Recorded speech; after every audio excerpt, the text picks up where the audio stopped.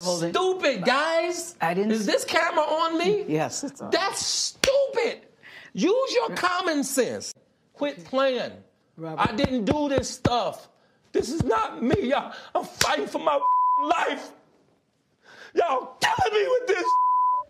I gave y'all 30 years of my career. Robert. 30 years of my career. Y'all trying to kill me.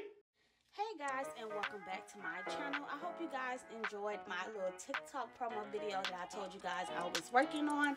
And I'm going to show you how I installed that beautiful curly highlighted wig. And it is provided by UNice Hair.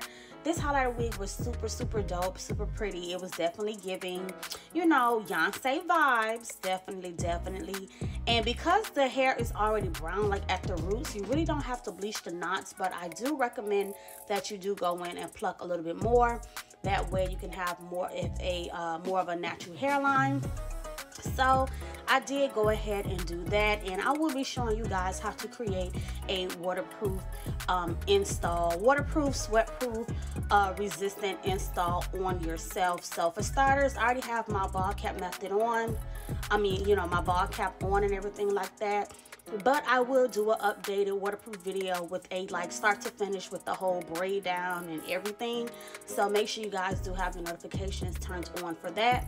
But we're gonna go ahead and get started. As you guys see, I do have my ball cap on already in this video. So the first thing I'm doing is just placing the wig onto my head, and I'm cutting off the extra lace off the sides.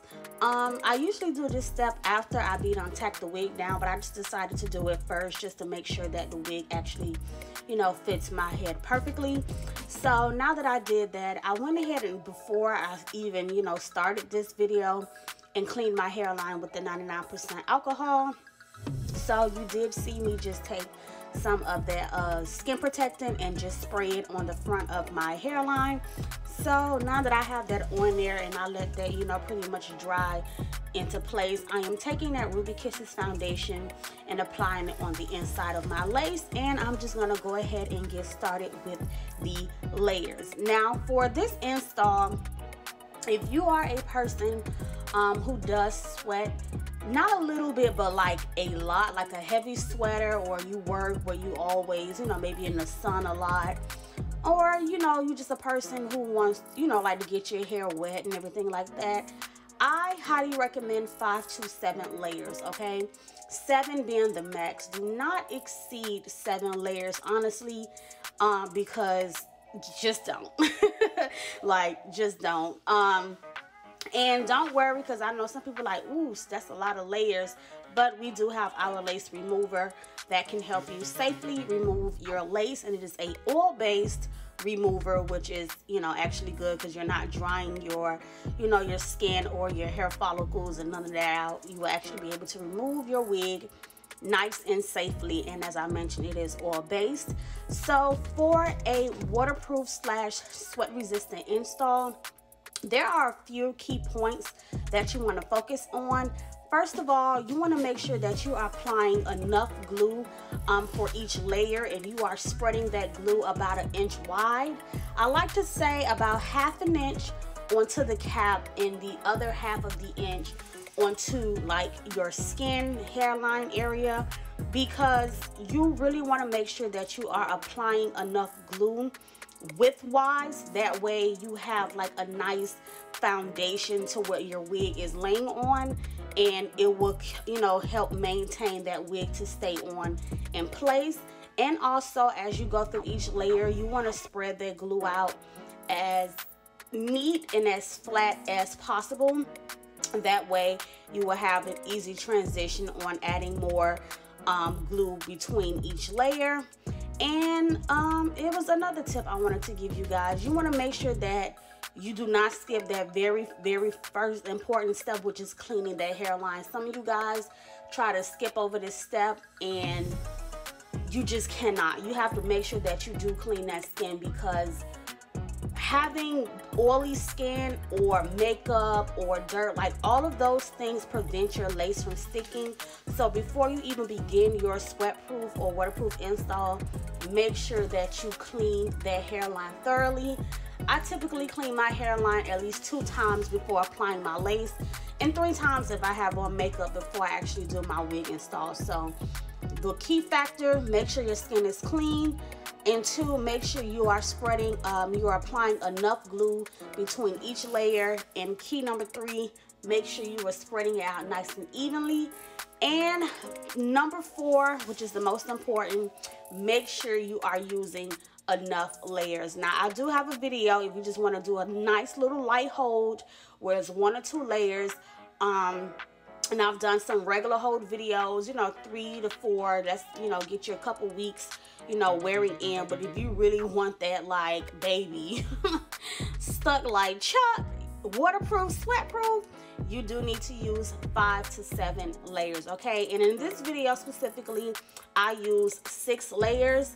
And honestly, you can still achieve a waterproof install without even using 6 layers, and I will do that in the updated start to finish waterproof video that I want to do, which will include the braid down and the ball cap method. So make sure you guys, like I mentioned, stay tuned for that. But however, now that I have that last layer on and it has turned clear, I'm gonna go ahead and pull my lace right into that glue. And trust me, y'all, it don't matter how many layers you are using for your install. Once you place that lace into that glue, it's secured. It's just, that's just what it is. It's gonna be secure, it's gonna stick, you're gonna be fine. And honestly, like I mentioned all the time, it is hard to install your own wigs on yourself. So the fact that you actually can have a glue product that actually sticks and you don't have to worry about your wig flying up every time you try to stick it down, it just makes the whole process so much easier. Okay, so wig is secured, and now I'm just going to take the blow dryer on the heat setting, and I'm just going to blow dry that lace right on in. But do y'all see the color tones in this wig? It is super, super pretty. Like, you have your main color, which is like a nice little sandy brown, and then I see some highlights of 613 and some highlights of 27. And this wig was super full in density. Like, I love a full curly wig. Now, it's kind of tricky in this video because the finishing look that I did, like for the event that I was going to the next day, because I did this about, you know, really late at night, and then I woke up and I had to go to a networking event, and I actually switched the style. So in this video, you will see like me finishing off this tutorial with like the little top ponytail and the 2 little curly strips in the front. But for the event that I actually attended, I ended up making it a regular side part, like what you've seen in the beginning in my TikTok video. So, y'all, this video was a little all over the place. I'm not even gonna lie, but I still decided to bring you guys this content anyways, because no content goes to waste. It might be something in this video that you needed to see that I did not show in another video, so that's why I still decided to drop this video.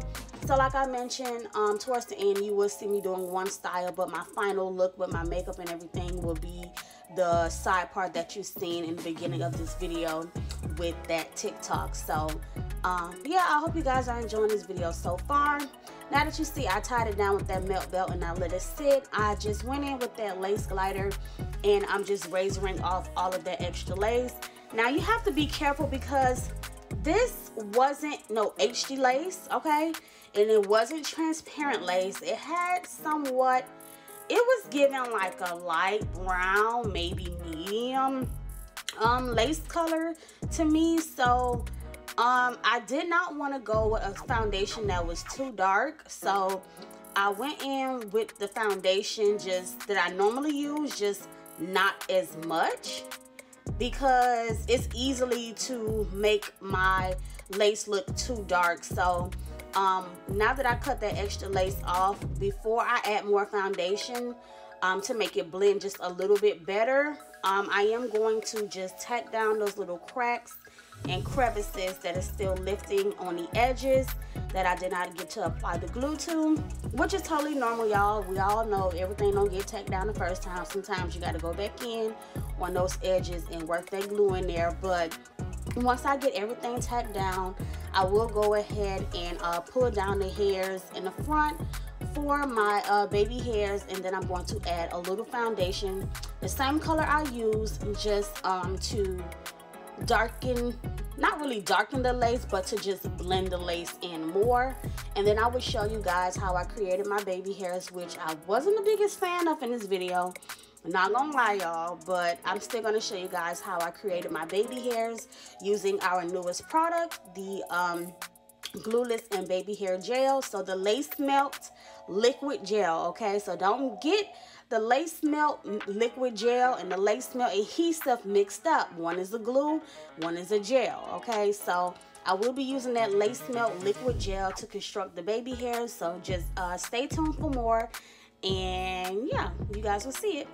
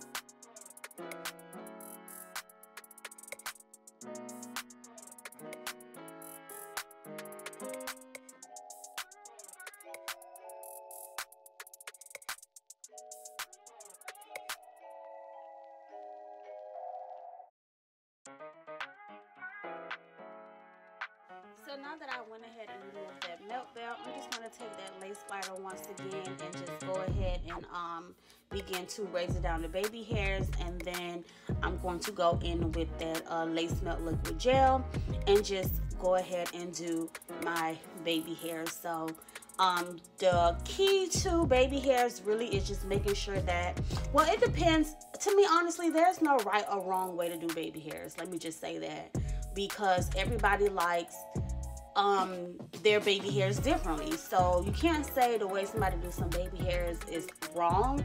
Some people like their baby hairs shorter. Some people like their baby hairs thinner. Some people like their baby hairs fuller. Some people like the fluffy, messy baby hair. Some people like their baby hairs soft. Some people like their baby hairs, you know, a little more firmer in place. So there's really no right or wrong way. Just do baby hairs the way I guess that you like.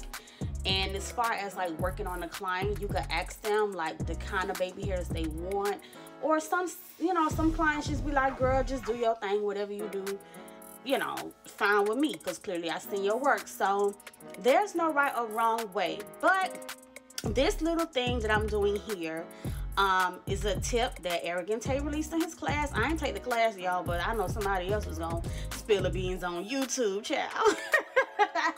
Of course. So this is a technique that Arrogant Tay used. Now you have a choice of curling your baby hairs upward, which is a little more safer, because I really curl it underneath, but when I'm doing like a client, but for myself, yeah, I'm gonna curl it upwards because I ain't trying to burn my forehead or whatever like that, especially because it's already hard enough to do this in the mirror or in a phone camera and trying to get it right. So if you can, guys, go ahead and purchase you like that really, I don't even know what kind of flat iron it is, but it's really tiny. It's perfect to curl the baby hairs before you style them, which will make it easier for you to actually swoop them instead of trying to create the swoops on your own with just like your product in your fingers. Curling the baby hairs before you actually style them helps. And if you really like the fluffy baby hairs, I would say curl them upward, because once you swoop it, the hair will kind of fluff, you know, like to the side easy. Or you can curl them underneath. It's just, I don't know, it just be a little different sometimes. I guess it depends, but I'm just trying to go for simple baby hairs today, y'all. Like, I wasn't really trying to do the most, and I was just really trying to be done, to be honest, because like I mentioned, it was late and I know I had to be up early to go to that networking event. But yeah, I am using the baby hair gel, and I'm just going in, swooping and smoothing, until I get the desired baby hair look. And then once I am done with that, I will go ahead and get into the styling.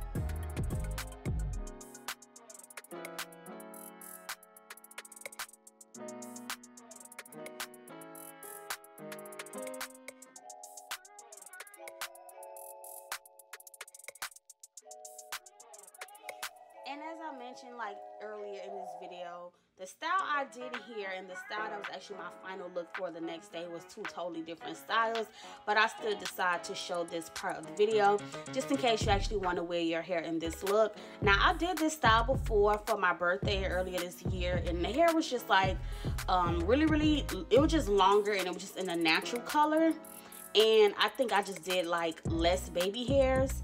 So pretty much, even though this is not a full lace frontal with full parting space, I still kind of finessed it to look like it was. So the tracks start higher on the sides because, like I mentioned, it's not a full lace frontal.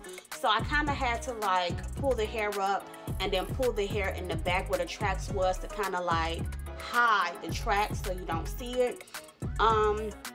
So pretty much I just grabbed some of the hair in the front. I didn't really care to make no straight parts or nothing in the back because it's not no full frontal. But once I got it to where I wanted it, I just used a little I just used my wax stick and just a little holding spray to kind of like mold and smooth everything into place. So you can just do the same thing that I did here, and I'm also just using like a rubber band to secure it, and then I'm going to kind of pull it tight just to, you know, make sure it was nice and secure. And I am going to get these curls like defined using our Define Me curling mousse from our you know, from our collection. But before I get into that, let me just go ahead and, you know, smooth this ponytail area up just a little bit. I didn't want to make it super hard because I know I was going to end up changing the look anyways, but just, you know, I just did it kind of neat enough so you guys can get the picture here. So I am going to take a little piece to do the wrap around the ponytail because I really hate when rubber bands show on these type of styles. It's better to just blend that rubber band in with the real hair by doing a little wrap around that you would if you were doing like a regular weave ponytail. So I just take a thin layer, add holding spray, and I just keep wrapping until that rubber band is invisible, and I just go in with the blow dryer and just blow dry it so it's like, yeah, gone. Okay, so now that I did that, like I mentioned, I'm just going to take the mousse and I'm just going to add some of that mousse to the hair to define the curls. And then I had kind of did like a, hold on, wait, I'm not done yet. You know, I do a little transition because you're supposed to come back on with your like face beat and stuff. Yeah, I'm gonna do that, but it's gonna be a whole new hairstyle, so just beware. Like, this is pretty much what you're gonna get as far as the final look for this, because once I add that mousse, that's pretty much gonna be it. And y'all, did y'all get the mousse? Oh my god, y'all smell so good. Don't it smell good, y'all? And don't it get them curls popping? You see how I just took that mousse and I combed it right into that hair, and it get those, you know, it got those curls nice and popping and defined. So I'm just gonna do a little bit of that towards the ends of the ponytail and the hair to just define it. I don't really want the wet look. I just really don't like the wet look for these type of styles. Like, I feel like if you're gonna do the ponytail, it should be nice, full, and fluffy, but to each his own. So I'm just gonna add mousse and no water whatsoever, just to define those curls. And then, like I mentioned, I would do the whole look. I'm supposed to go and come back with a beat face, but it's gonna be a whole new look. So just stay tuned for the finishing results.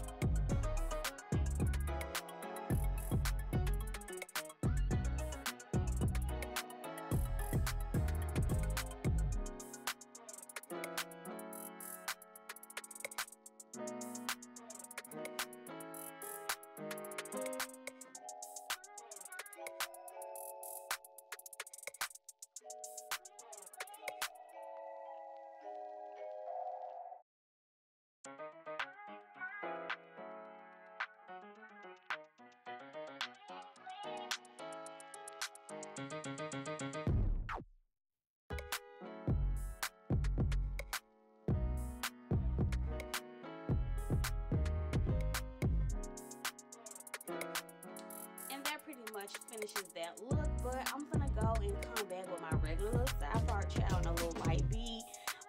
So this is actually how I wore my hair to the networking event.